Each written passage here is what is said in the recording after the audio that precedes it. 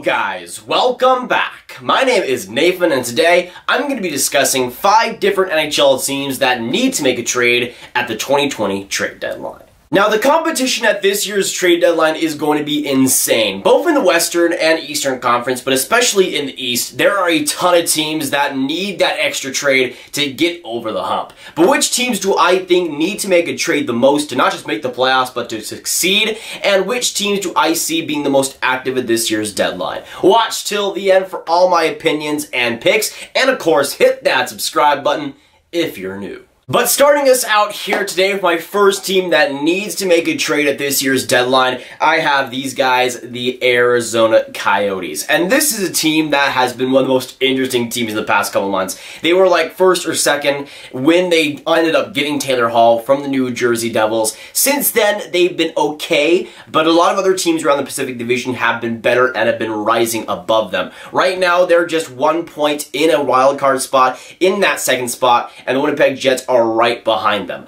This is an Arizona team that has been fine, but they need to be better if they want to make the playoffs. Now, obviously, the Darcy Kuemper injury affects this a ton, but the luck has also not been on their side. But in the last 10, they've had a 2-5-3 record. That is not good enough to make the playoffs, especially when you have 2 months to go in this season. And the trade deadline, of course, is one that I think the Arizona Coyotes should use. I don't think they should trade Taylor Hall unless they go and they'll lose the next 5 games or something between now and the trade deadline.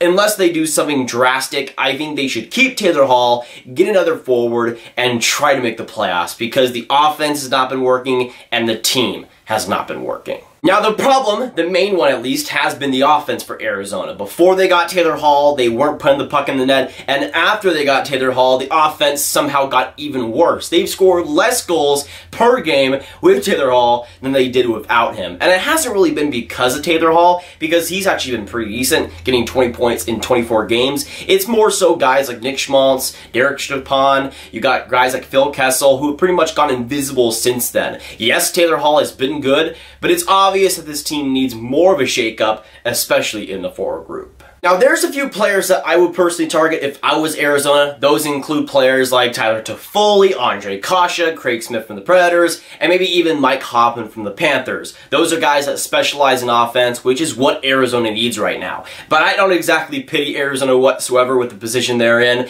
Right now, even with Taylor Hall, the rest of the offense has shrunk. Right now, Winnipeg is just 1 point behind them, and they are almost losing every single game at this point in terrible fashion. Right now, Arizona just needs a shakeup at this point. I don't care if it's Connor McDavid. I don't even care if it's a depth player. Right now, Arizona needs something different, and on that forward group, something needs to change. Now going on to my second team that needs to make a trade, and they're kind of in the same situation as the Arizona Coyotes, a little bit different, but still, right now, the Carolina Hurricanes come at number 2. And this is a team that is kind of in the same need as Arizona too. In my opinion, although Carolina has been super unlucky this season, and that luck will turn around, I still think they're in need of another sniper who can score goals. They have enough playmakers on that team, but the goal scoring has been an inconsistent problem. Now, Carolina is a plus 24 goal differential, one of the best in the entire league, but still find themselves 2 points outside the playoffs behind the Philadelphia Flyers and the Columbus Blue Jackets. And this is a Carolina team that, again, I think has been unlucky, but when you lose Dougie Hamilton, a guy that's so important to your team,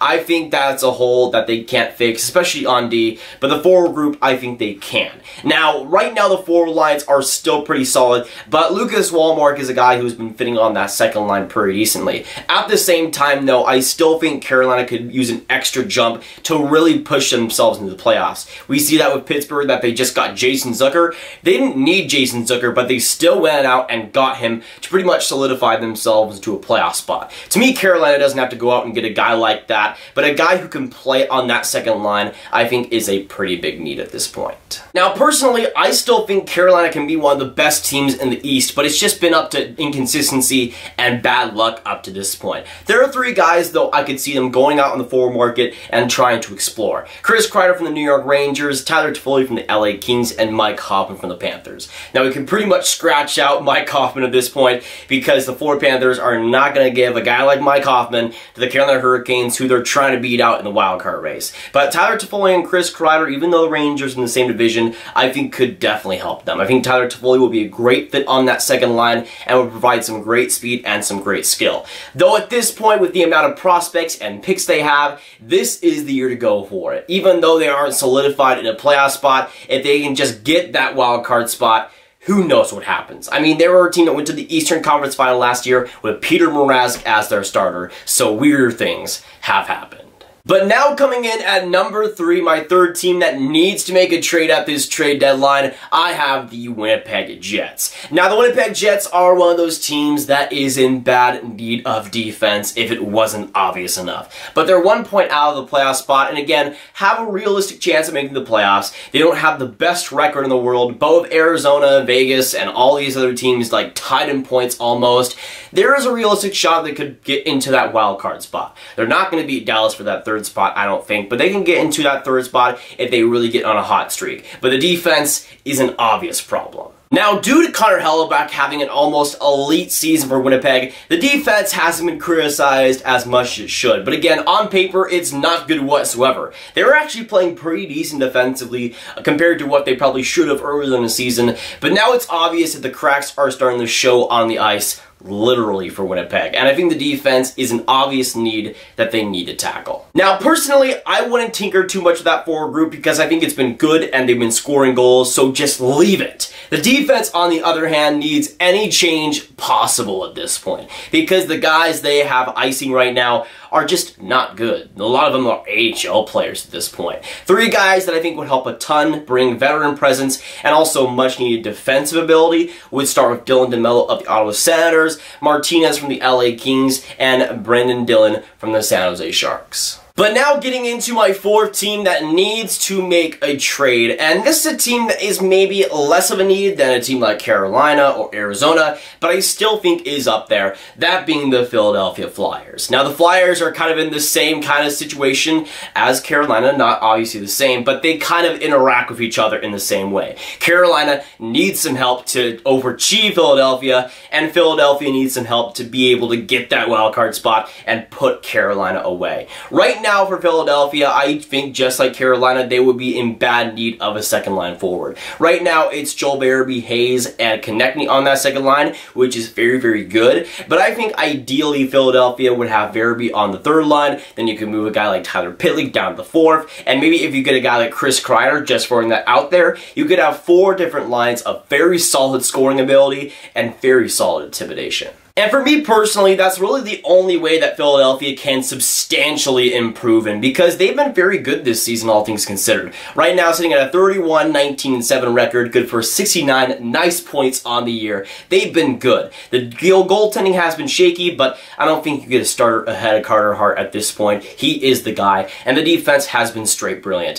To me, a guy like Mike Hoffman would fit beautifully, Tyler Toffoli, a Chris Kreider, and the names go on. Right now, I think the price would be worth it for Philly, and adding another top 6 winger would just improve their Stanley Cup hopes. But now moving on to my number 5, my 5th team that I think needs to make a trade at this deadline. And this is a team that's in the completely different situation as all the other 4 teams, so just forget about that for a second. At number 5, I have the Chicago Blackhawks. Right now, Chicago just needs to suck it up and realize that they're not making the playoffs. Sell off everybody. Now, I was obviously over-exaggerating, at least I hope it was obvious, but yes, the Chicago Blackhawks need to sell at this deadline. Right now, they sit last in the Central Division and have had 5 straight losses. A week ago, I thought they could have been one of the biggest buyers of this deadline, but for Chicago, they just need to wake up, stop, and smell the roses because they need to rebuild. I don't care about this retooling stuff. I don't even care if they want to make the playoffs. This team needs an overhaul. Build around, obviously, in in the main guys, Dylan Strome, Alex DeBrincat, Robin Leonard, Adam Boquist, and just go into the future with those guys. But Chicago's wanted to make the playoffs in the past couple of years, and we've all seen how that's worked out. Not good whatsoever. But they have a great chance to make up for that, and in a market that doesn't have that many sellers, they could be one of the main guys. Same thing with the Nashville Predators. I think they have a ton of potential in that market. For a team like Chicago, you could offload Gustafsson, Brandon Saad, even a guy like Corey Crawford, and get a lot more value back.